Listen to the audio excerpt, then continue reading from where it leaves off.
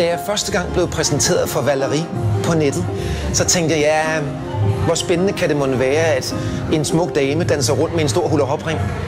Men når man lige tillader sig at fordybe sig 30-45 sekunder eller over et minut i det, så bliver man jeg blev fuldstændig grebet af det. I am very, very happy to meet you, and I'm so proud that you and I will do the act together. Well, you will be doing the act together on Friday. For mig, that's a honor.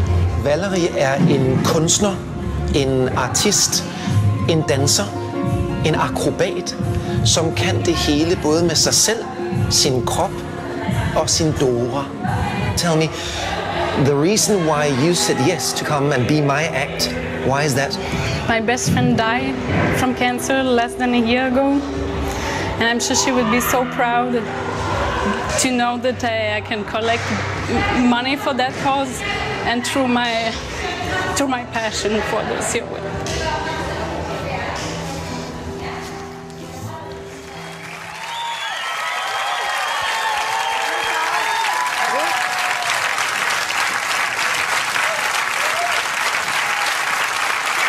Valerie Inertie, mine damer og herrer.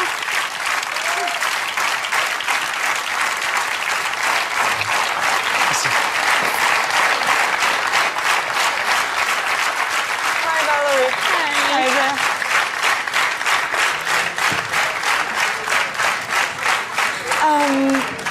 Valerie, I've seen you live a couple of times, and not only will your friend probably be really proud that you're here in such a good cause, but I'm very proud that you're here in a studio of mine. It's a big privilege to have you here for me, and you're an artist, greatest one. Hun er fantastisk. Jeg har set hende før live mange gange. Det rører mig meget at have hende her i vores studie i dag, og fordi hun støtter det her også i den her gode sags tjeneste. Jens Werner, du må også være meget rørt. Ja, så jeg tror lige, Tud Marie 1 og 2. Stiller den hen til dig, Hybe. Well, I thought it was just one of the most incredible things I've ever seen. I don't think I've ever seen anything like it. The control, it was magical. It was completely mesmerizing, and it's beyond human. It's well, yeah. Superhuman, obviously. Yeah.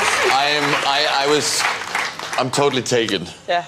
My deepest kudos and my utmost respect to you. Bravo, bravo. Ja. Kæmpe respekt fra Hybe. Nærmest ikke menneskelig, mener han. Altså virkelig, virkelig flotte ord. Britt Bendiksen. Ja, men jeg må sige, det er jo, jeg vil tale på dansk, tror jeg. Ja, tak.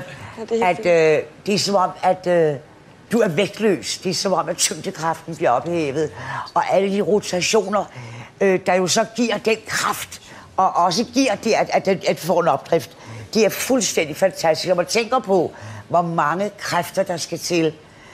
Og du stadigvæk er så yndig og feminin. Det virker som om, det bare er en lille fjer.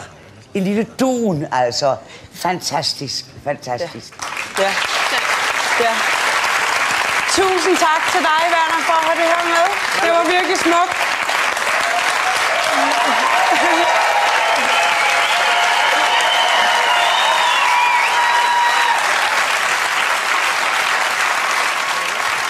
Kaptajn Werner, tusind tak, og Valerie, mine damer og herrer.